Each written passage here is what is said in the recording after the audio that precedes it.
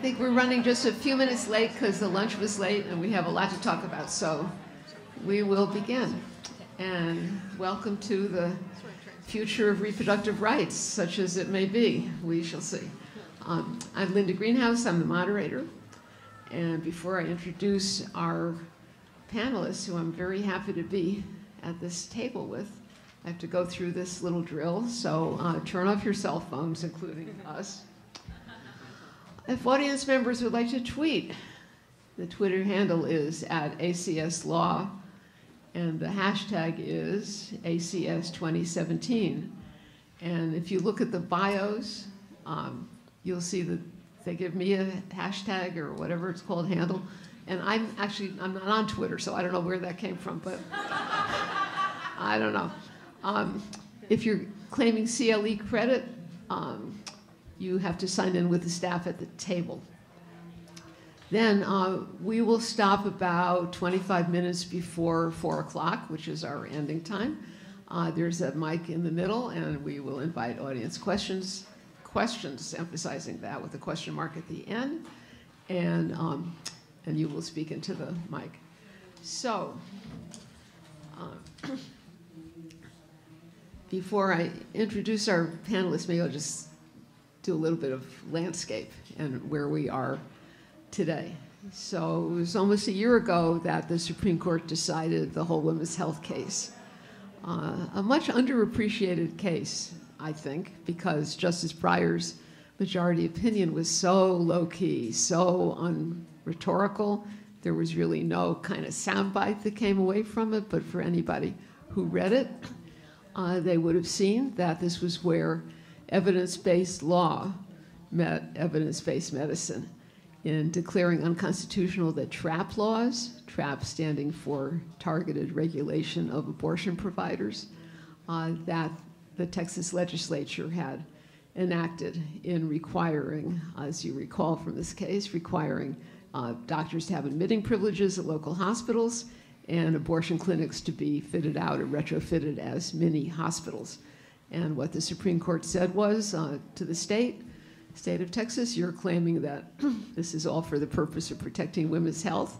Protecting women's health is indeed a valid purpose for regulating abortion, but actually there is no health benefit from this. In fact, there's a health deficit in destroying the infrastructure of the provision of abortions in the state of Texas, and consequently, it's an undue burden. So that was a very important case that had to do with what the courts should do in assessing, evaluating, skeptically, health-related claims. It left, obviously, a lot of questions unanswered, such as questions about abortion restrictions that are being imposed by many Republican-dominated states that claim not to be protecting women's health, but to be protecting the fetus. So, and you'll hear this from the panelists, things like requirements about what to do with fetal remains from abortions in the state of Texas, which actually has no requirements about what to do with the remains of actual born people, but they've singled out fetuses, that kind of thing. We see from what's been leaked from the Trump administration, not only the basically functionally overturning of the contraception mandate that was litigated in the Little Sisters of the Poor case last year, but expanding the exceptions so that employers who claim not only religious-based dislike of birth control can get exceptions if they simply don't like birth control for any old reason, as I understand it. That's one. We've seen the great expansion of the global gag rule that cuts off federal funds to NGOs working overseas, serving many, many women, if they so much as mention or refer for abortion, even if they've never actually provided abortion. So there's a great deal of many, many problems, and let alone the future of the Supreme Court. The vote on whole women's health was 5-3, Had Justice Scalia been alive, the vote would have been 5-4. If Justice Kennedy were no longer on the Supreme Court, I'll let you figure out the future of abortion. So with that, the way we're going to organize this, I'm going to ask each of the panelists to just talk for a minute or two of a soundbite and tell us what it is that they're actually going to plunge into on their second round, so that we all know, all the panelists know, and the audience knows what people are going to focus on. And then everybody, each of the panelists will get a chance to dig in a little bit deeper to their subjects. So starting from my immediate left is Jacqueline Ayers. I'm going to be very brief with these because all the bios are in your program, who's Director of Legislative Affairs for Planned Parenthood. To her left is Elizabeth Price Foley, who's a professor of law at Florida International University College of Law and also a lawyer at Baker Hostetler here in DC. To her left is Julie Reichelman, who's litigation director for the Center for Reproductive Rights, that's handled a lot of the major cases. And to her left is my colleague from Yale Law School, Reva Siegel, who's the Nicholas Katzenbach Professor of Law at Yale Law School. So you see, ACS has put together a panel of people who come at this issue from many different vantage points, from advocacy, from litigation, and from scholarship. So we're really very fortunate to have these people here. And I'm going to start from the far end of the table and ask Reva to lead off with her main talking points. Okay, so can people hear me? So I'm going to do my minute or two describing an argument that I'm going to be talking about rather than a case. And before I even start, I want to say that we're greatly fortunate as law professors to be in dialogue with wonderful law students. And Rachel Frank, who's sitting out in the audience here, was continuously in dialogue with me in the development of this argument. And I wanted to acknowledge her wonderful presence and thank her. So I'm going to be talking about something called a pro-choice life argument. The basic idea is that when we talk about abortion, we're often in a single issue silo. And I am interested in expanding the frame in the way that we talk about the question. In talking about this, I'm going to be talking about something that has relevance, as I was just discussing with Julie, for litigation context, but in light of our larger circumstances, my aim is to think about arguments that happen as much outside of courts as inside of courts, in politics as well as in law. And the basic idea is that we would expand the relevant bodies of law that are helpful in protecting life and reducing incentives to abortion to include, sex ed, contraception, health care, work-life law, the large range of policy options available to a state, to note that some of these forms of law restrict women's agencies and other forms of law support women in their reproductive choices, and then to begin to pay attention to the ways in which state actors choose amongst these different ways of protecting life. And I will just say that the goals of doing this is my last seconds here, the goals of expanding the frame in this way: one, it allows pro-choice folks to pay attention to their already existing commitments to life and enlist that in the larger conversation about what it means to defend life and choice, the ways in which they're consistent and not always at odds with each other. Two, it enables critique. It enables one to point out selectivity and inconsistency in the way that anti-abortion jurisdictions vindicate their supposed interest in protecting life and drive up to the surface underlying concerns with sex and property that are shaping the ways in which state policy functions in this area. And thirdly, and perhaps potentially the most importantly, it opens space for conversations, not only about abortion, but also about work-life law, pregnancy discrimination law, healthcare policy, contraception, sex ed, a large range of policy issues that are all relevant to the question of the ways we can vindicate values of choice in life. Thank you. We're intrigued. And Julie. Okay. So what I want to talk about is that, as Linda mentioned, it's almost the 1-year anniversary of Whole Women's Health. And what I would say is that almost 1 year later, what we're seeing in the courts as litigators is really a battle for the meaning of Whole Women's Health. What was Whole Women's Health about? What kinds of laws does it apply to? And I think more importantly for jurisprudence generally, what is the role of the courts? What do the courts mean? So Whole Women's Health, as Linda said, concerned two specific restrictions that the state of Texas had enacted that were supposedly about protecting women's health.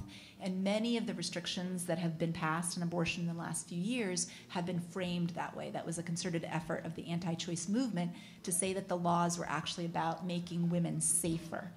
But the anti-choice movement has pivoted. It started pivoting even before the Whole Women's Health case was decided, but it's really pivoted now, and it's enacting different types of laws at the state level, as Linda was mentioning, laws that now politicians are saying are about protecting fetal life or protecting the dignity of the embryo or the fetus and restricting abortion for that reason. And what we're seeing is that the state lawyers defending these laws are saying that Whole Women's Health doesn't even apply. And they're making literally the same arguments that they made when they were defending the Texas law in defending these laws.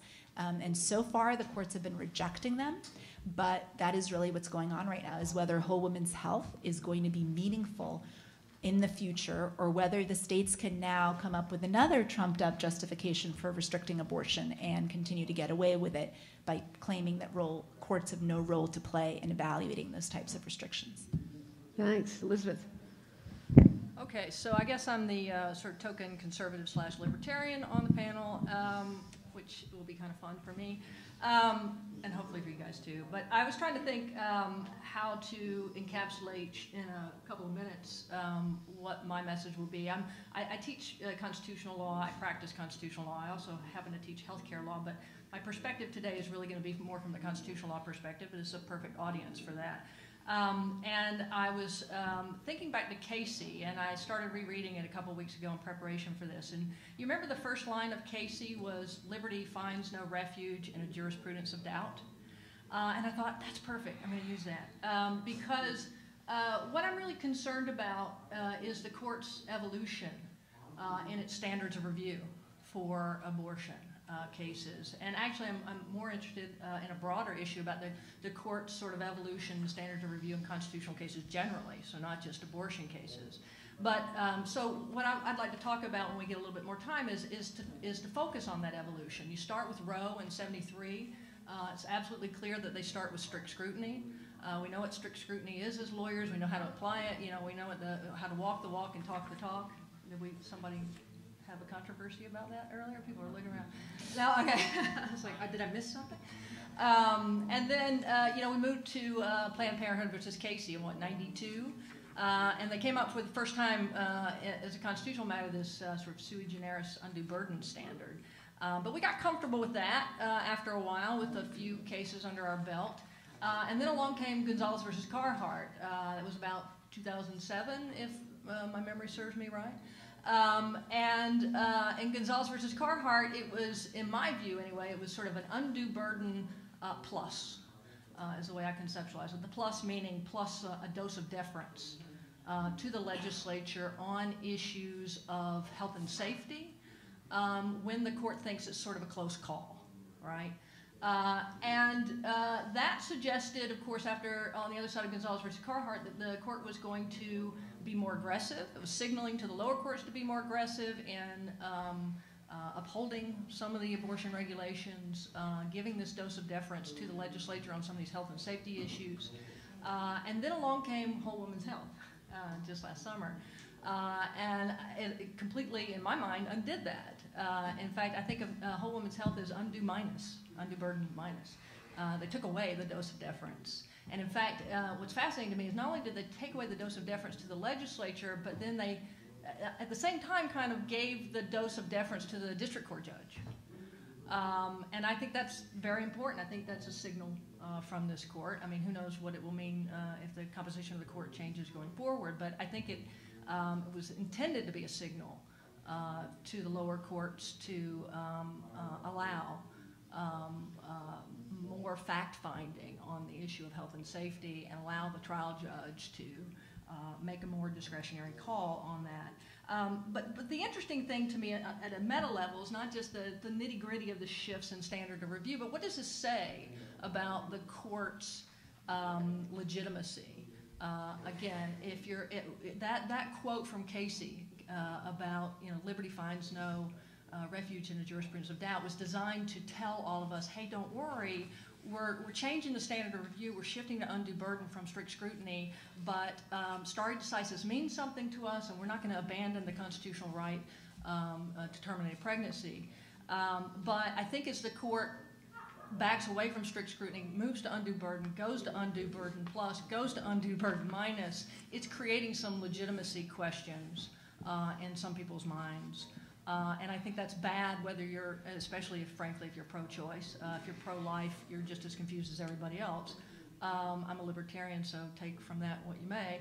But I don't think this is good. I think we need some stability in the standard and the way the court articulates it. And I think if you're pro-choice, you should want that. Whether we have that stability, I think, is worth debating, and I look forward to that. Jacqueline. Thank you very much. We're here ending the week. We celebrated over 50 years since Griswold, and so while you're going to hear a lot from the other panelists, some discussion about abortion access, from our state legislators and certainly right now from Congress, and sort of the work that I do sits at the intersection of policy, law, and political attacks on healthcare. We are in a fight for basic access to contraception still. And contraception access is being attacked at state and federal level. And hopefully we're going to get into more of the discussion about that. But really, just for context, I want to sort of lay out the fact that we're going to hear, as we discuss, that they purport to say all of their arguments attacking Planned Parenthood about abortion, but in truth, as we'll discuss, this is at its heart really about limiting access to preventative healthcare services and the fight for making sure that contraception, which has led to women's ability to pursue careers and their education. We are now, as a country, at 30-year low in unintended pregnancy rates. The teen pregnancy rate in this country is the lowest that it has ever been. And really, it's now becoming increasingly more about what do these political attacks on basic access to contraceptive services and the range of reproductive health care services mean about women's ability to live their full lives and have autonomy over their body and to have dignity. And when we get into it, I want to bring forward, as I was asked to, really make sure that we dig into what it means when we hear the phrase defund Planned Parenthood. And as that phrase is batted about currently now in the debates around healthcare in the Congress and in states, what it actually means, not just from perhaps the future of whatever the healthcare bill ends up being at the end of the day, but really the impact on the reality of women who will really be harmed at the end of the day by all of these state and federal attacks. And they're not just attacks on abortion. It is at its basic core the ability to continue pursuing healthcare services. And over 90% of women at some point in their reproductive lives will have used access to contraception. But that is the attack, in fact, that the Congress and state legislators are going after. And they are using language about abortion and language about Planned Parenthood and misinformation about those issues really to try to confuse the matter. And I want to spend the time that we have together digging into a little bit more about how we can help unpack some of that and really bring this conversation back to the freedom and dignity of women to access contraception. So your emphasis on the role of contraception and reproductive freedom in the life course of women is a good segue back to Reva's proposal for talking about pro-choice life. Reva and I have done a lot of writing together, and one phrase that we've used in recent articles is abortion exceptionalism, by which we mean those laws that single out abortion or single out the providers of abortion for regulation that's not applied to other health services or other health services of equal or greater danger or whatever. And if I understand Reva's proposal, is to get us beyond abortion exceptionalism and to look at reproductive issues and issues that bear on reproductive freedom in a much bigger frame. Right. So the first thing So this is this argument for thinking about protecting life in a larger frame, the pro-choice life frame. And so I'm just going to start with a concrete example. Usually we think about protecting life and we immediately move to the idea that what you need to do is criminally ban abortion. That's the it's the conventional frame in which we talk about the question. And yet we know as a practical matter, if you look at Latin America or you look around the world, that simply criminally banning abortion does not stop abortion. It makes abortion unsafe. It persists. And in fact, it turns out that there's lots of different kinds of law that you can use if you actually wanted to protect life. And providing access to contraception may be a more effective way of achieving that end than banning abortion.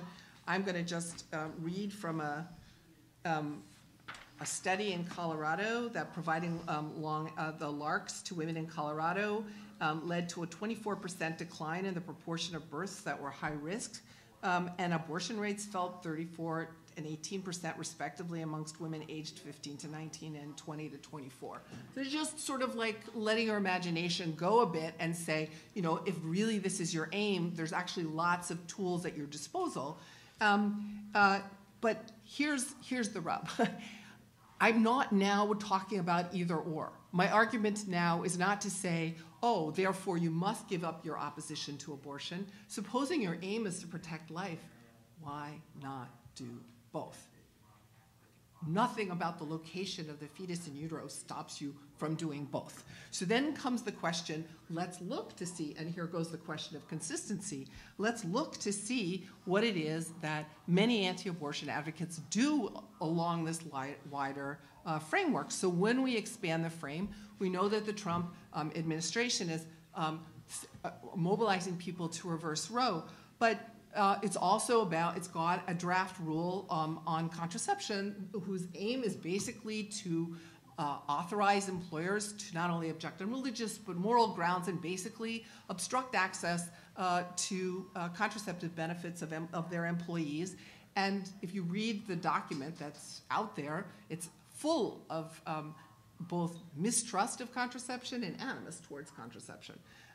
Or you can think about the bill that went through the House that wanted to cut as essential benefits coverage of maternity. So the idea of contraception or delivery or postnatal care. Again, you could be opposed to abortion, but why be opposed to a law that required coverage of these benefits? What are these two sets of positions doing together? This kind of inconsistency is not anomalous. It turns out to be more familiar than one would think. So what is it that I do in this paper that's coming along here? So what I've done is try to expand the frame, pay attention to the fact that some of these policy initiatives restrict women's agency, others of them support women in their reproductive choices, and then to look for ways of asking about the policy choices that various jurisdictions are making. What I've done, it's hard to compare both law and budgetary choices across jurisdictions. And so the framework that in the paper that I'm working with, but I'm delighted to hear more proposals, is to look at various ranking systems that opponents of abortion have put together where they identify certain jurisdictions as especially exemplary in their opposition to abortion. The Guttmacher Institute has identified certain jurisdictions as especially supportive in their providing access to contraceptive care. The CDC and other government agencies have made ranking systems. And so I've used these ranking systems to just simply ask, jurisdiction A, you have an appetite for abortion restrictions, what do you choose on, for example, work-life policy or access to contraception or otherwise? And so I'll just give you a few little nuggets here. So we think of Texas as a leader in opposition to abortion restrictions. It ranks 47th among states for meeting the contraceptive needs of poor women in the state, okay, as it's litigating whole women's health or the fetal remains. 28% of Texas women of childbearing age do not have health insurance. So put aside your opposition to contraception. Let's just go to the health insurance. I mean, in terms of outcome measures, it would be a long story. And Texas has refused the Medicaid expansion. Is Texas anomalous? Of the 10 states that Americans United for Life identifies as most restricting access to abortion in its Defending Life website, 5 have refused to expand Medicaid for low-income families, while of the 10 states that AUL ranked as the least abortion restrictive, none have refused the Medicaid expansion. Okay? You could do the similar kinds of comparisons looking at employment protections for pregnant women and new parents. Louisiana is the only Americans United for Life top 10 state to enact a law requiring employers to accommodate pregnant workers, to make reasonable accommodation for pregnant workers. By contrast, 5 of AUL's bad states, the ones that don't restrict abortion, have pregnant worker fairness acts. None of AUL's top 10 states have laws expanding federal leave beyond the federal standards, while 8 of the bottom 10 states do. So what I'm doing by putting these contrasts out there is just alerting us to the fact that when we expand the frame and we start paying attention to this range of policy choices running from sex ed all the way out to health care and work-life law, we can see that there's lots of ways of both protecting life, supporting choices, and also incentivizing women in making decisions that could result in abortion or not. And then we can ask, in what ways and how consistently across contexts are you vindicating your supposed interest in protecting life? Now, paying attention to this and looking for consistency across context, we start to discover that there are other values that are playing a role in state choosings.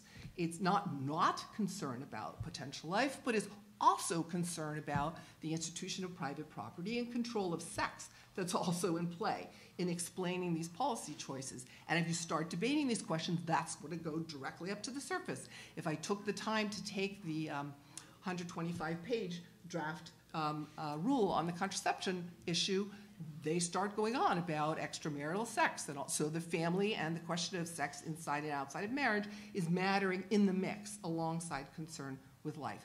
So the question then becomes, if in fact state policy is in fact a synthesis of concern about life, concern about the institution of private property, meaning an unwillingness to redistribute, and also interest in controlling people's sexual lives, is it worthy of the same deference? Not necessarily. So, and then just to be quick about this, I'll just go back to where I started in terms of the potential utilities of this larger framing of the question. So I identified several different goals or aims for rethinking or enlarging the frame on the question. So one of them is simply that pro-choice folks could be able to affirm what they already believe and include inside the frame of their own commitments to protecting life. It's not a question of faking something or talking a talk. These are already, as I've been suggesting, already existing commitments, and they deserve to be part of the conversation as opposed to sort of treat it as sort of some other topic when we're having a conversation on these questions. They're relevant both because they're about protecting life, and they're also relevant as tools to reduce the incidence of abortion. Two, this way of framing the question enables what I'm calling critique, both legal and political. On the legal front, and this loops back to where Linda and I had started when we framed out the papers that we wrote prior to Whole Women's Health, we talked about the idea of abortion exceptionalism, where a jurisdiction claims a general interest, say, in protecting health, but tends to restrict or regulate abortion in ways that it fails to regulate other procedures of equal or greater health risk. That was going on dramatically in the trap law context, dramatically in the admitting privileges litigation. So we played this analytic out in respect of the health interest in the Whole Women's Health litigation. This framework allows one also to do the same in respect of the life interest. And I'm not going to take the time to do it, but we could talk a bit, maybe in Q&A, about the Texas fetal remains law and the question of you can either say the under-inclusivity of the state's interest in fetal remains or its selectivity, that why is it focusing on this case, meaning abortion but not miscarriage, or in respect of these remains but not regulating to the same degree or even at all human remains. This is the longer story about Texas law. So it then becomes a question to sort of interrogate what is the state doing? And when you put it upside against all of the state's outcome measures and policy choices in these other settings, it's a very strange thing that with both maternal mortality rates and healthcare needs and infant mortality rates and teen pregnancy rates being what they are, that after Whole Women's Health, this is the direction that the state went. Why that choice? So you can do that in respect of litigation, but it is also possible to do it as a political matter in talking about our choices. I had raised the question of essential benefits in the House's healthcare bill. We can also talk about it in respect of pregnancy discrimination law, or whether or not jurisdictions adopt pregnant worker fairness acts. I mean, why is it, if you're committed to life, that you wouldn't invest in these settings as well? It is certainly absolutely relevant to women's decision-making around abortion, to know whether or not they're going to have a job at the end of the day, have resources or otherwise. It's also, if you're consistently saying that you're acting in respect of life, this is what it is that you can do to support it. Why choose women's choice restricting rather than choice enhancing means? And then the last aim that I had suggested for reframing in this way, I would call political, but in the deepest and the sort of ethical sense of the word, namely that we're in a national conversation about our commitments here, and so long as we talk about abortion in this narrow frame, controlling women becomes the most dramatic way of manifesting a support for life. If we expand the frame, we can get into a much deeper conversation with people about what it would mean actually to affirm life, and choose women at the same time, and to do it in ways that make a difference. And it could make a difference in the way that we're talking about abortion, but it also can make a difference in the way that we're making decisions about Medicaid, about health care, about the essential benefits, about contraception, and profoundly about the ways in which we organize our work worlds. So, stop there. Well, wow, I think we could spend the rest of the hour talking about that. But I want to get back to Whole Women's Health and litigation strategies going forward. So, Julie, if I understood your opening, the real question is, was Whole Women's Health a one-off that was aimed at a specific type of restriction, or does it have a broader utility? Absolutely. So some of the themes that Linda and Reva were talking about, evidence-based law, selectivity, pretext, those were all critical issues in litigating Whole Women's Health. And I wanted to talk a little bit about what we think the decision means by really telling you what was at stake before it was decided. So many of you may know, but some may not, that since 2010, the state legislatures around the country had passed over 300 state-level restrictions on the right to abortion. And many of these restrictions were supposedly about protecting women's health and safety. And what we saw as litigators was that in some of the conservative appellate courts, what the courts would say is that you had to defer to the legislature. The court didn't really have a role to play in looking at whether the restrictions would really further women's health or not. It was enough if a politician could speculate that the restriction would further women's health. And the Fifth Circuit, in the decision that was ultimately overturned, basically said that as long as a politician could speculate that it would help women's health, and a majority of women in the state weren't prevented from getting an abortion, then the restriction was fine. So deference to the legislature was key. Real facts didn't matter. The courts didn't have much of a role to play. And what that meant for the reality of women's lives, if it had stood up in court, was that states could pass pretty much any obstacle, any barrier to abortion access. And most of those obstacles and barriers fall hardest on the poorest women. They could put any of those in place. And unless it was an abortion ban, the courts essentially were supposed to rubber stamp it. So that was what was really at stake in Whole Women's Health. And the Supreme Court decision, with Justice Breyer's opinion, really rejected every single one of those key points. So first, the court said, you don't defer to the legislature. Abortion is a real constitutional right, and for real constitutional rights, courts have a key role to play, and they have to take a close, hard look at the restriction. They have to see if the restriction does what the state claims it does. So for the laws at issue in that case, the claim was that it would protect women's health and safety. As Linda said, actually there was no evidence that it would. In fact, the evidence was that the laws would do the opposite. And again, you had to look at real science, not junk science. The evidence had to pass Daubert and other traditional legal standards. The other thing that the court said was not only is there no evidence that this is going to help protect women's health, but let's look at, like Riva said, let's look at whether, if you're so concerned about health and safety, are you regulating similar medical procedures or more dangerous medical procedures in a similar way? And guess what? Texas wasn't.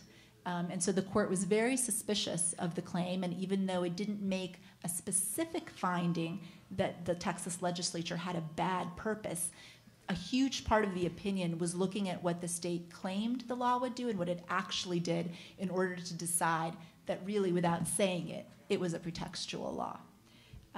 And then one other thing that is a little bit apart from the law and some of the policy issues we've been talking about, but that's really important for those of us who litigate about abortion issues and that we've been dealing with for years, was the claim of the anti-choice movement that abortion is very dangerous in a variety of ways. And we saw that in case after case after case with absolutely no evidence to support it. And Whole Women's Health just says resoundingly that abortion is legal abortion in the United States is an extremely safe medical procedure. And there is just no evidence to support the claims of danger that the other side had been making for years. So as I mentioned, really 4 days after Whole Women's Health was decided, so it was decided on June 27th, on July 1st, the Texas legislature passed a new set of restrictions on the right to abortion. And these were now the restrictions that you've heard mentioned, which require burial or cremation of all embryos or fetuses following an abortion.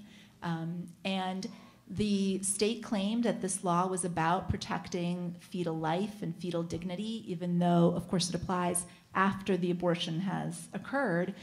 So the woman has already made her choice to end the pregnancy. And this was just another way to really make it difficult for medical practices in the state, just like the previous laws, to make it difficult for medical practices to offer this healthcare service to women. And now we've seen these laws pop up in a number of states. We're also seeing laws that restrict a very safe method of abortion. So they're starting to ban abortion method by method throughout the states, again, based on claims of fetal life and fetal dignity. And then we're also seeing an extension of waiting period laws. So many states had laws requiring a 24-hour waiting period between a woman receiving state-mandated counseling, biased counseling, and being able to get the abortion procedure. And many of those laws also required a 2-trip to the clinic with 24 hours in between. That wasn't good enough for the states. They're now extending those delays to 72 hours in many places. Again, making it, just putting up another barrier, making it even harder for poor women to actually be able to access the care that she needs. And these laws, in our view, are really about shaming and demeaning women. And the states are defending them on the grounds that they protect potential life. And the arguments that they're making are, as I mentioned, literally exactly the same. The court has no role to play. It should defer to the state legislature's view about what furthers potential life. The court has no expertise in being able to decide whether a law actually furthers potential life or not, just like they were claiming the courts had no expertise to decide issues of medical uncertainty for the health and safety laws. And most alarming, the states are saying things like, literally, harm to a woman is an acceptable trade-off in the state's pursuit of potential life or the dignity of the life of the embryo or fetus. And so we're seeing literally the same arguments, and they're saying explicitly, just to be clear, that Whole Women's Health does not apply. The analysis in Whole Women's Health, which requires a close look, real evidence, no deference to the legislature, and also says that the law has to have benefits that outweigh its burdens. None of that applies to this new set of restrictions. And these laws are being passed around the country. Obviously, if the difference between a law being constitutional and not unconstitutional is just what a politician says about it, that's not a workable legal standard. That's not a way to protect a constitutional right. But this is exactly the arguments that they're making, and because these laws have now been passed, nearly identical laws have been passed in a variety of jurisdictions, there is no doubt that another circuit split will arise sometime soon, and another case will get up to the Supreme Court, and the court will have to decide, what did Whole Women's Health mean? Was it a one-off, or was it something else? Will it change the standard again? Or will it respect what it said before? And so these are the issues that we as litigators are facing right now, and they're playing out for us in courts around the country. So that flows nicely into Elizabeth's presentation. And just for when you mentioned circuit conflicts, so I'll just to contextualize a little. Of course, there was a circuit conflict at the time that Whole Women's Health reached the Supreme Court on cert because Judge Posner for the Seventh Circuit had said, you know, what does undue burden mean? It implies some kind of balance. Undue compared to what? So you balance the benefit, the actual benefit, evidence-based benefit, and the actual burden placed on access to abortion, and that's why he struck down the Wisconsin trap law that was at issue there. What the Fifth Circuit said was, I think this is an exact quote, in our circuit we do not balance, we simply defer. Elizabeth, over to you. Well, that's a beautiful segue, actually, because, you know, it may be that Whole Women's Health turns out to be a one-off. That certainly would not be unusual in abortion jurisprudence. I mean, abortion jurisprudence is sui generis. It's its own creature.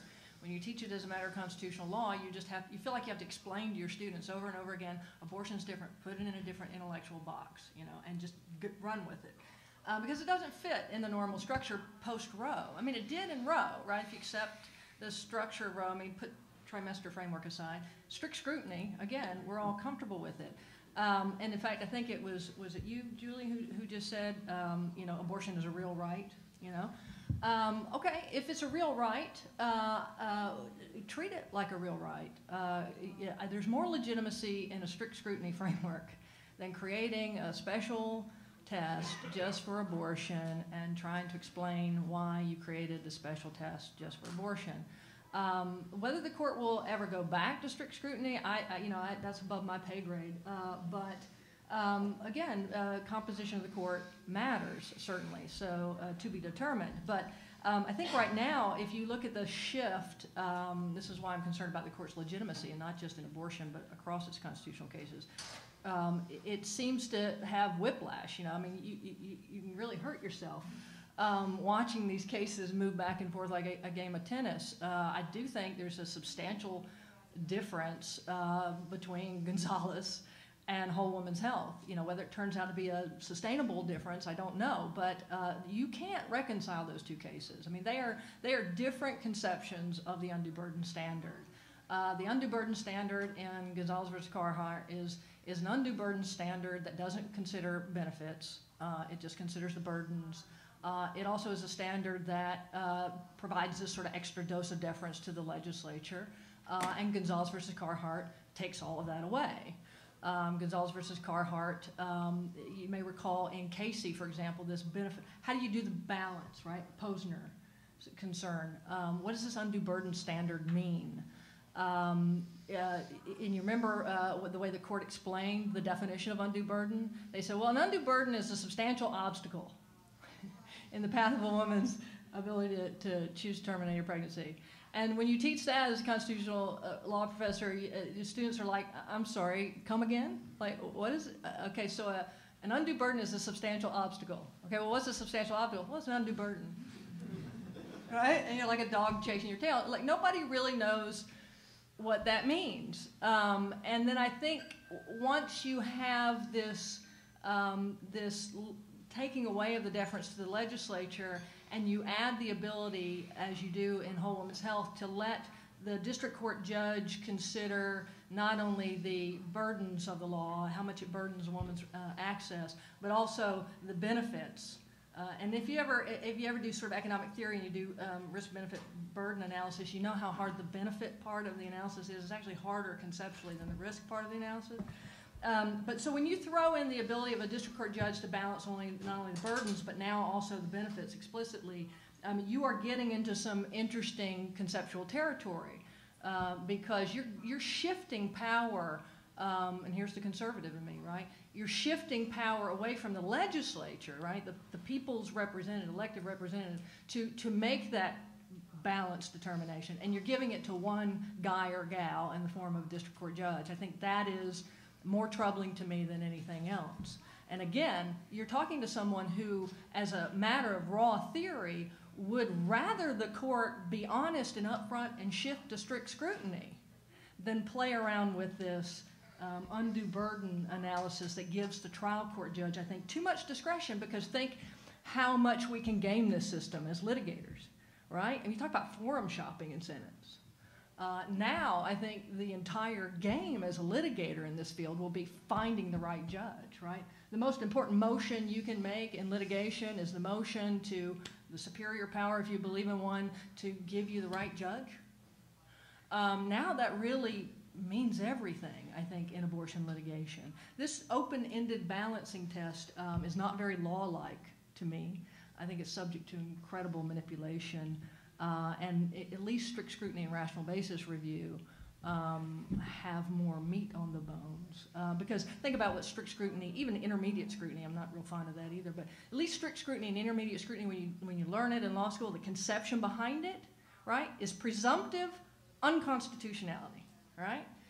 If you know that a case is going to be facing strict scrutiny, or law is going to be facing strict scrutiny or intermediate scrutiny, your mindset as the judge and as the litigator is a mindset that this law is probably going down.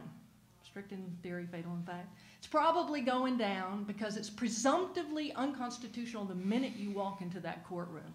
That should be the mindset of the judge. It should be the mindset of the litigators. At least we're all on board. And we know who bears the burden of proof and persuasion, right? It's the government in a strict or intermediate scrutiny case. Rational basis review, it's the opposite of that. It's presumptive constitutionality, right? And everybody's mindset should be the same going in. But with the balancing test, I don't think we have a common language as lawyers and a common mindset. And I think that can be dangerous for litigation. So I do think there's something troubling, but it's not just whole woman's health that's troubling to me. It's the undue burden standard itself. But I think it's gotten a little murkier and more problematic under whole woman's health. So Jacqueline, you will do us a favor if you explain to us what is entailed in defunding Planned Parenthood, because in my conversations just with friends and neighbors, nobody seems to understand. People seem to have the idea that there's a bucket of federal money that gets sort of poured over into Planned Parenthood's coffers, and we know that's not actually the case. Yeah, thank you very much.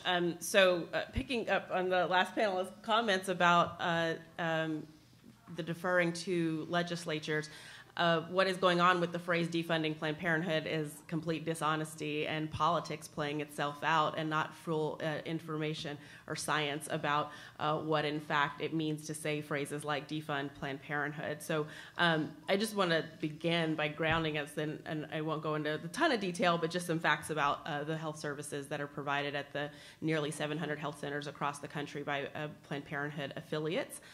There are 2.4 million people who receive health care services, and it's a range of reproductive health care services. The population that we serve is primarily on Medicaid. 70% of Planned Parenthood's patients live at 150% of the federal poverty level, and 84% of our population of patients are about age 20 or older.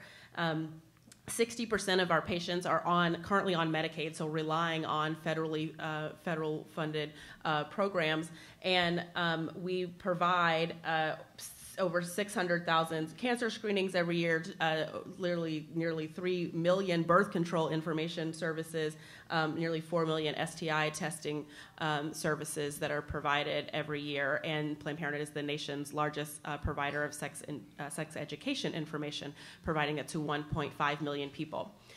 So 3% of the health services that Planned Parenthood health centers provide, of all the things that I just told you, are abortion.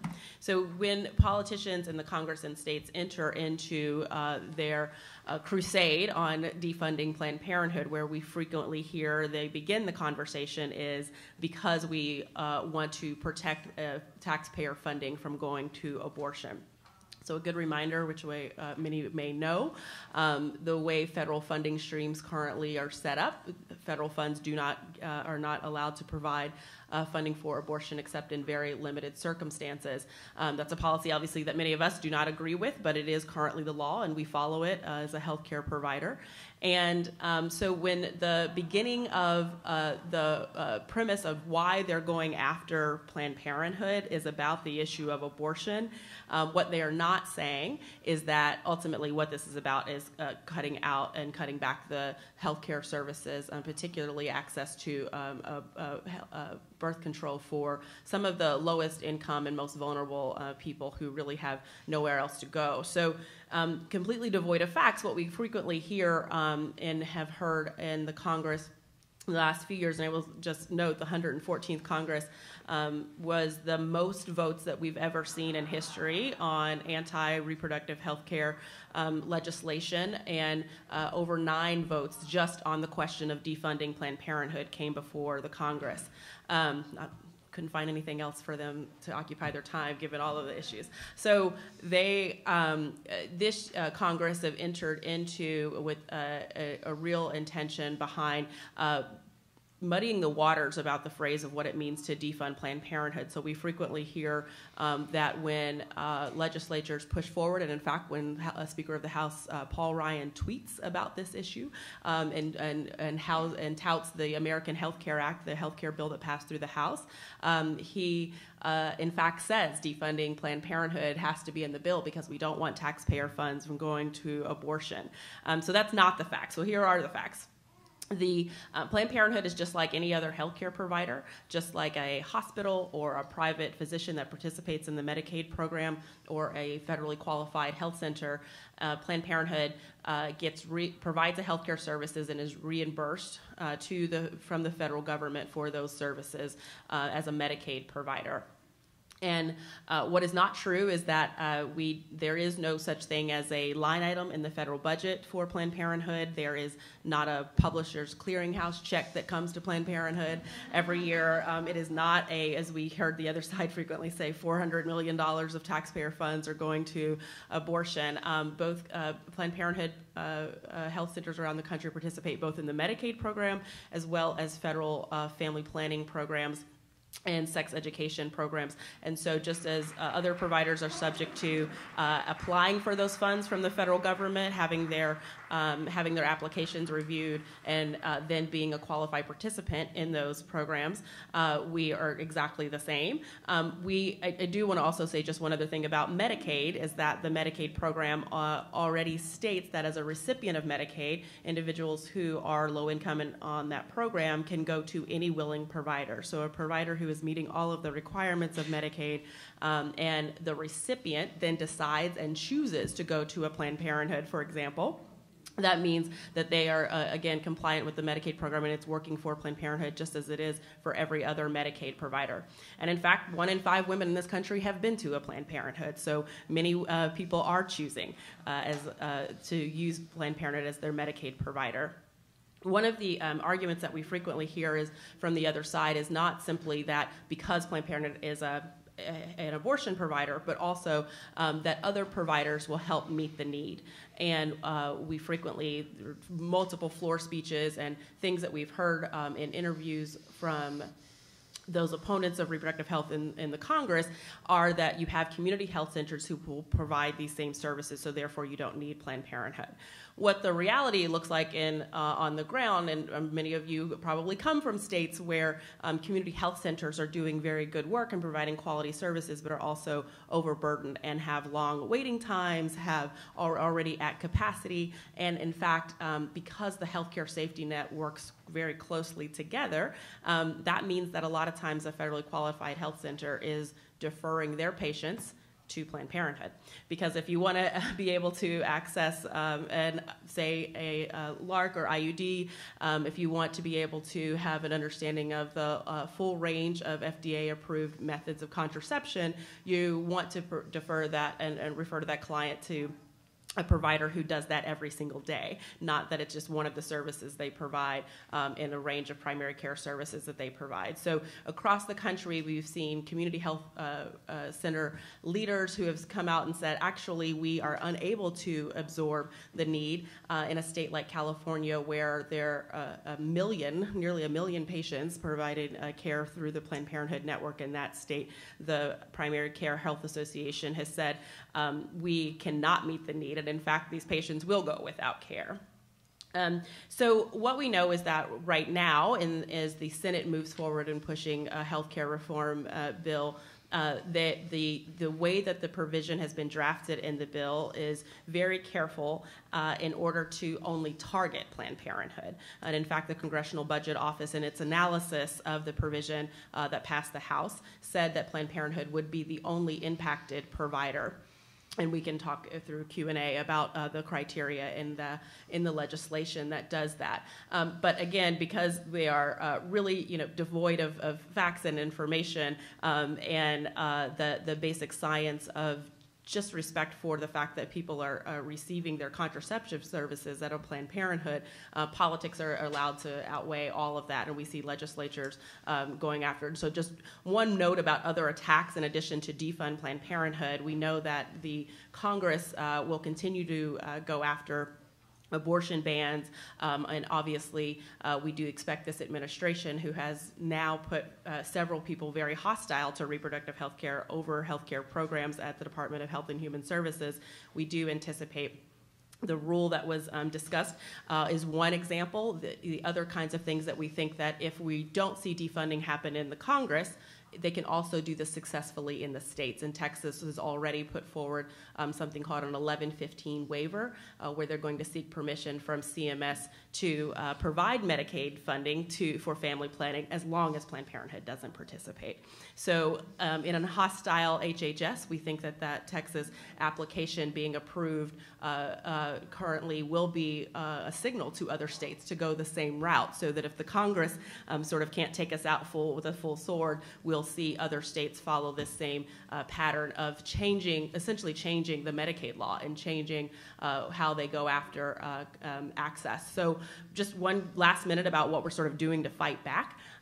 We have really been mounting a campaign of people, and we think that it really is important to build a movement of grassroots voices, and Planned Parenthood has over 10 million supporters who we are relying on to call their senators, you all to call your senators, and we are really making sure that there is a movement-led opposition to what's happening in the Congress, but we also are very cognizant about how to mitigate the harm of any of the impact that happens. And so the way that the provision currently being debated in the Congress is drafted, it is a 1-year defund.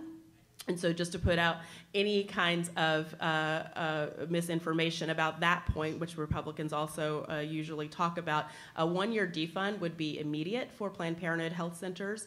It is the only provision in the American Health Care Act that would be would take effect upon enactment. So that means literally the next day, chaos in the healthcare system, where people don't know if they can continue with their appointments at Planned Parenthood, and there is no sort of there's this assumption out there around, will Planned Parenthood be fined for that year, or there will be fundraising efforts to help those women get access to services. And so just to be really clear, you can't sort of fundraise your way out of $430 million from the federal government in Medicaid reimbursements. And so we are obviously also thinking, and our litigation team is thinking about what would it look like to mitigate the harm through the court systems, and very calculating thoughts obviously about where you do that and how that happens. If we see that, we certainly would pursue an injunction immediately if this is in fact a bill that the president signs and if it makes it through the Congress, but there are no guarantees with that. So we're doing we feel like we're in the fight of our lives right now in this moment as the Congress debates this, and we really want to sort of pull this back from the politics and continue talking about the people and the patients who would be impacted if their health care is removed in this way. I can't believe how quickly the time has gone on this panel, and I've promised to leave time for questions, if there are any. If not, I'd be really interested in people responding to Reva's proposal.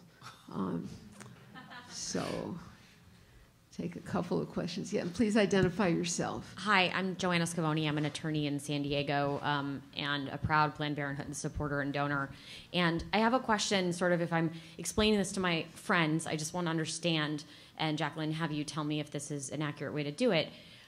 So my sister is here, and let's say she has private insurance, and she goes to her healthcare provider, and she gets her annual visit, and she gets her cancer screening, and she gets her contraceptive prescriptions, and then they bill her plan, and it gets paid back, right? And let's say I'm on Medicaid because I'm low income, and I go to Planned Parenthood, and I do the exact same thing. So basically, the bill is targeted at just not paying you because Medicaid is my insurance. Is that right? That's correct. Right. It's discriminatory intentionally against so that seems women to who me, rely on the Medicaid program. It seems to me like a way that is a very clear illustration to, as we discuss this with our friends and neighbors, that makes it really concrete about the difference and the lines that they've drawn about women who access this through Planned Parenthood versus private insurers. Well, if I could elaborate, tell me if I'm right. So if you as a Medicaid patient chose not to go to Planned Parenthood, but to the doctor down the street who was a Medicaid provider, that would be exactly the same.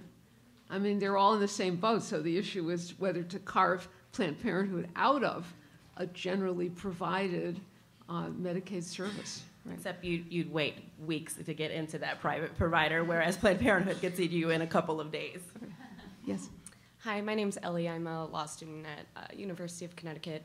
So this is a little out of the scope of what we talked about, but ties a lot into the misinformation with the Hyde and Helm Amendment and the global gag order. So thinking about how this misinformation of not paying for abortion overseas, which is already banned, being used to further the global gag order is one thing I'm thinking about. But the real thing I'm thinking about is Agency International and Russ versus Sullivan, where this government can't govern speech that it's not paying for. But that's for American institutions. So with the global gag order, it seems it would be unconstitutional, the scope of it, but they don't have constitutional rights for foreign groups. So I've been sort of struggling with where that would be addressed if it's not covered with constitutional, if we are trying to address that sort of loophole, if that would have to be something done by Congress or international sphere. I don't know who's best to answer that, but I've been thinking about that a lot. Maybe that's a question for Julie, but I'll just say, I mean, I've been waiting for somebody to file a First Amendment challenge to the global gag rule, because although these NGOs do work overseas, a lot of them are U.S. based. So under the John Roberts opinion in that Open Society case from a couple years ago, which struck down a restriction on State Department AID money going to NGOs, if the NGO did not include in its grant making a statement that it opposed the sex trade, it wouldn't get federal money. And the claim of these recipients was there are situations where you want sex workers to be, not to be scared off from coming in and getting services. And so they objected to the statement of their mission imposed by the federal government, and the court accepted that argument as a First Amendment claim. So I'm not sure why there hasn't been similar litigation over the ramped up global gag rule.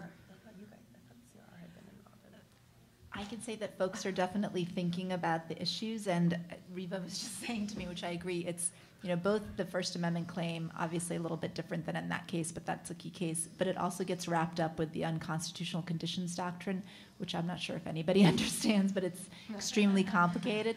Another area that perhaps could have greater clarity. So there are a number of groups working together to think through these issues, though, so that you may be hearing more about that soon. Oh, okay. My name is Allison Smealy. I go to Temple Law School in Philadelphia. Want to talk a little closer into the mic? Oh, sorry about that. Okay. We recently had a discussion about the leaked Trump administration draft, and it seems to reflect a hierarchy of identities that's respected in the United States, where religion trumps the ability of an individual woman to kind of choose what she wants to do.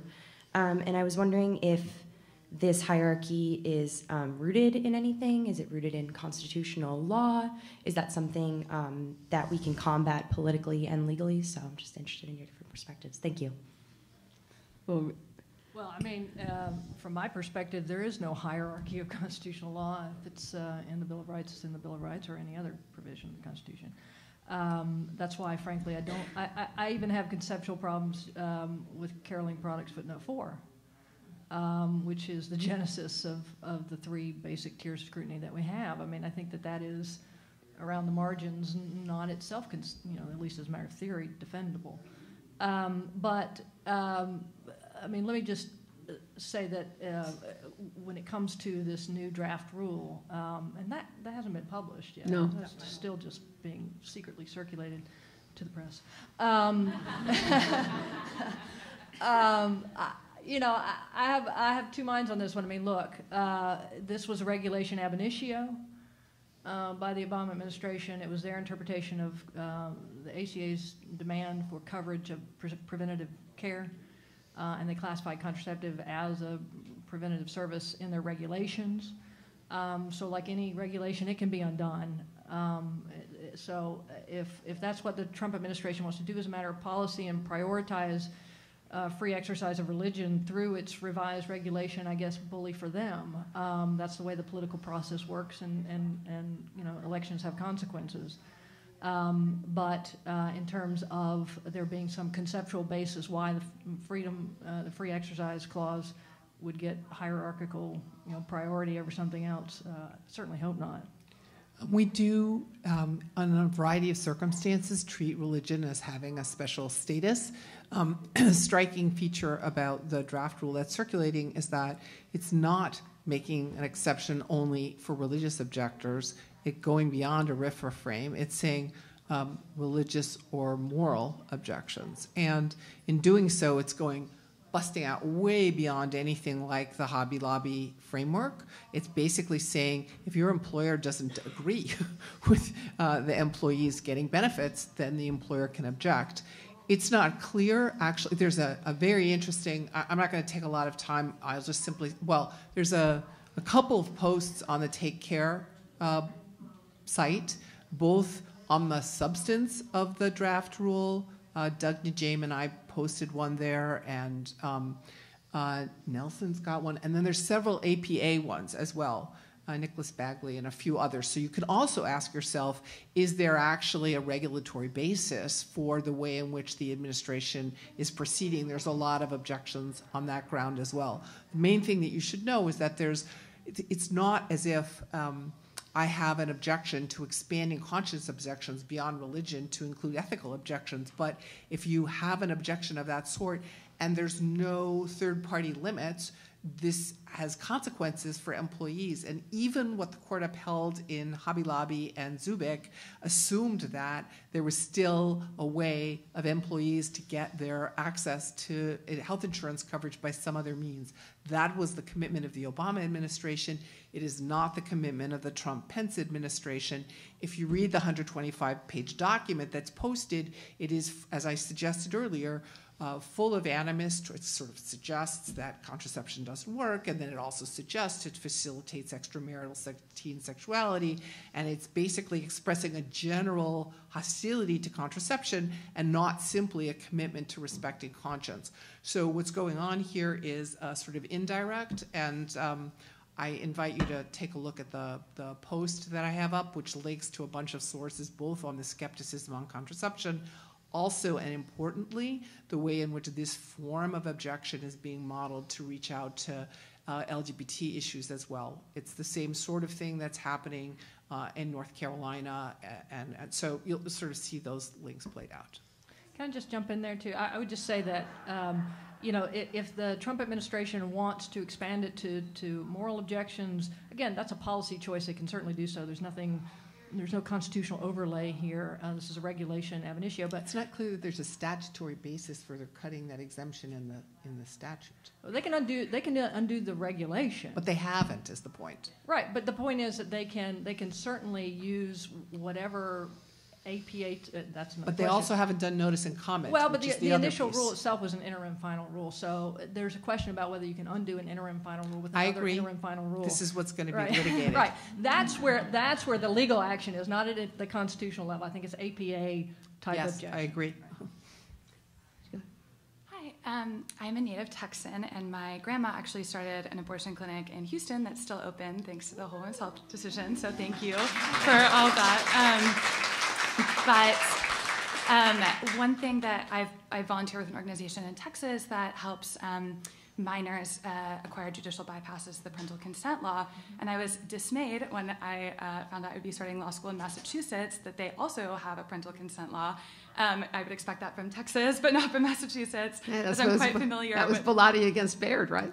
I guess so. And so I'm curious to hear more about parental consent laws, if there are judicial or legislative strategies to, any efforts to help get rid of them.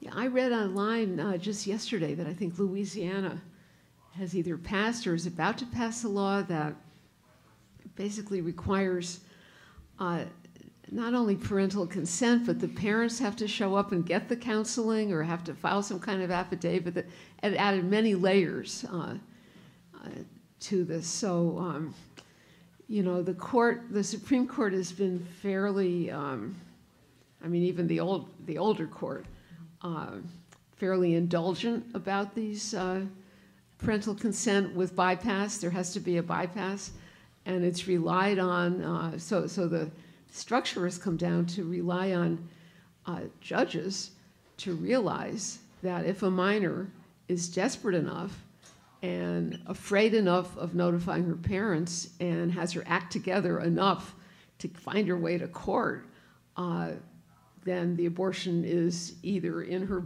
best interest or she's mature enough to decide that for herself. When George W. Bush was running for president, a statistic came out that judges appointed by him in the state courts of Texas were actually denying bypass requests at a shockingly high level, whereas in many states, if the minor can find her way to a judge, the judge will say yes. So it really comes down to a very local issue. It really makes a difference who the judges are. Yeah, the one thing I'll just add to that is, as Linda said, in terms of federal constitutional law, that it was essentially lost a number of years ago, where the court said that a parental notice or consent law with a bypass was constitutional under federal law. But one thing we haven't talked about is, as litigators, we also rely on state constitutions, and there's a number of state constitutions that are actually more protective of various rights, including reproductive rights, than federal law has been recently.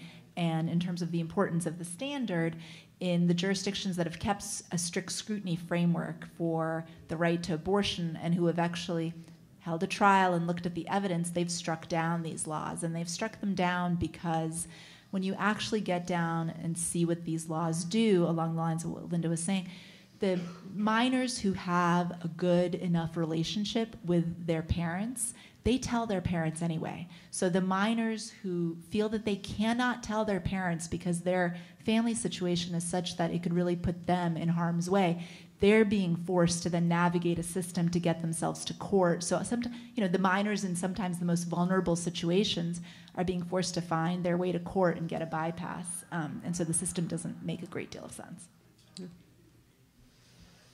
Good afternoon. Regarding... who are you? Oh, I'm sorry. I'm Dan Mandel.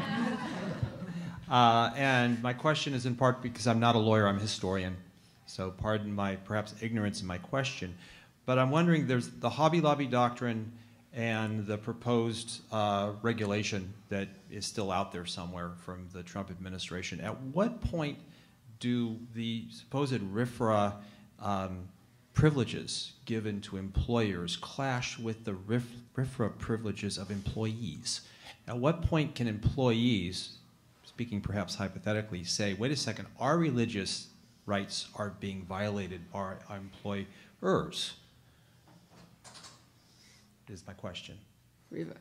Well, there are, I was going to say that the employers are bringing suit under the federal law, challenging the federal statute, but it's probably equally described as various groups are encouraging certain employers to bring suit under the federal law. And so what they're doing is they're getting exemptions from, or accommodations from, obligations that federal law is imposing on them as employers. And the question about the interests of the employees depends on the way in which those who are recognizing the religious exemptions proceed, whether they take the third-party impact of the exemptions into account. When the Obama administration made some accommodations and exemptions for religious employers, it took employee interests into account. When the courts faced this question, it's interesting, in the 10th Circuit, as best I understood it, Justice Gorsuch's opinion didn't make this move, but by the time it got into the Supreme Court, when the Supreme Court dealt with the question, it said that the exemption would lie because there were other ways of getting access to the covering the employees. We're now in a world in which the current administration is not committed to making sure that these offsets and protections are available. And the question then will become, either in terms of the current administration or the current or future Supreme Court, whether it proceeds in a way that takes interests of third parties into effect. And I should say that these are questions not just of RFRA law. It doesn't matter if you're an historian or anyone else. There's a point to recognizing people's conscience and religious objections, but there's not much of a point in doing so in a way that makes somebody else who doesn't share the belief pay the price of it or bear the burden of it. That's something like fundamental fairness. Now there are people who can find this principle in our Establishment Clause and free exercise law as a constitutional norm, and we could talk about case law, but I think it also just sounds in people's intuitions about reasonableness. And the question is, are they going to be respected? And I think the reason why they're not being respected is because religion is kind of aligning with an underlying, opposition to or skepticism towards the services in question. And when you read the 125-page draft document, you can see that it's composed by people who aren't so enthusiastic about contraception, independent of the question of religion. And that's what I was trying to put onto the table earlier, because of course we know as a society we're divided about these matters. So that's what's in play here. They're tangled up together. Hello, Hamp Watson, just graduated from Emory Law. What is the status of doctors' First Amendment freedoms with respect to laws that require them sometimes to say certain things to people who want an abortion? Julie, there's Eighth Amendment law on this, right? I mean, excuse me, Eighth Circuit law on this. There's Eighth Amendment, right? There is. Right. The courts are actually a little bit mixed on it, and it hasn't quite gotten to the Supreme Court yet, but there's been a lot of cases actually about doctors' First Amendment rights in a variety of contexts, in the abortion context, in the environmental law context, in the LGBT context. One of them is gun rights. Gun also. rights, thank you, exactly. Well, Schlager from the 11th Circuit. So something's going to get up there eventually, but in abortion, it's mixed. So I litigated a case out of North Carolina. We were able to block a law that required doctors to display the image of an embryo or fetus to a woman seeking an abortion, even if she didn't want to see it, and describe it in detail, even if she didn't want to see it. And one of the most crazy things I've ever seen as a litigator is that the state AG who was defending this law, his theory for defending it was that the woman could wear a blindfold and earmuffs, so she didn't actually have to see or hear. And that's why the law was good. It's a good constitutional law.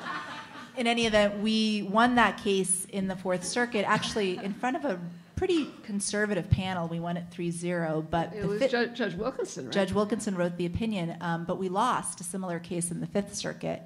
And then the Eighth Circuit case that Linda's talking about is also a very extreme case where the doctors had to basically tell women that an embryo is a separate, unique, living human being. I think I'm getting the language right. It was a number of years ago. But so the courts are actually split.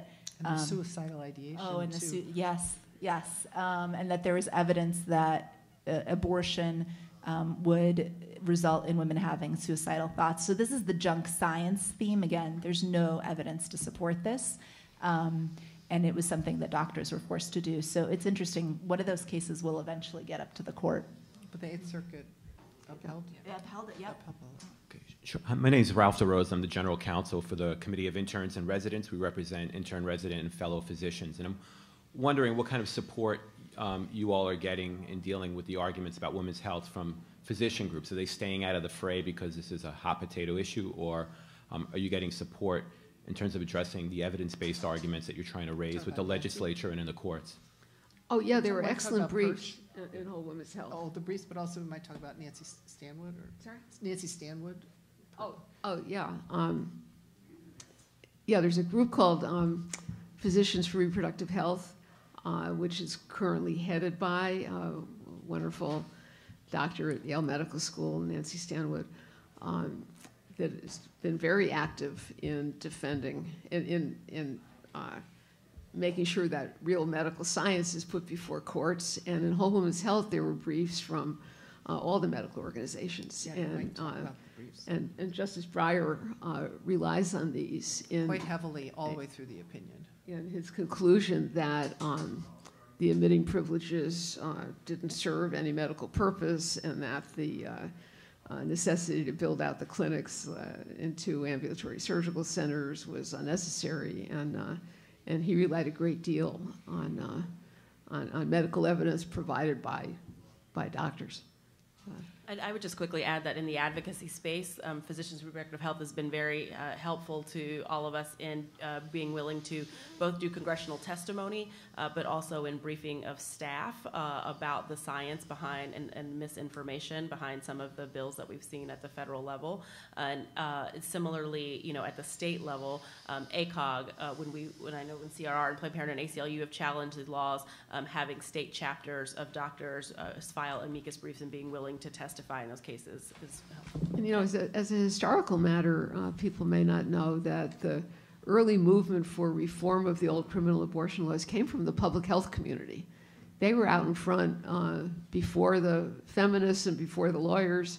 It was the public health docs who perceived the regime of criminal abortion laws as a public health crisis.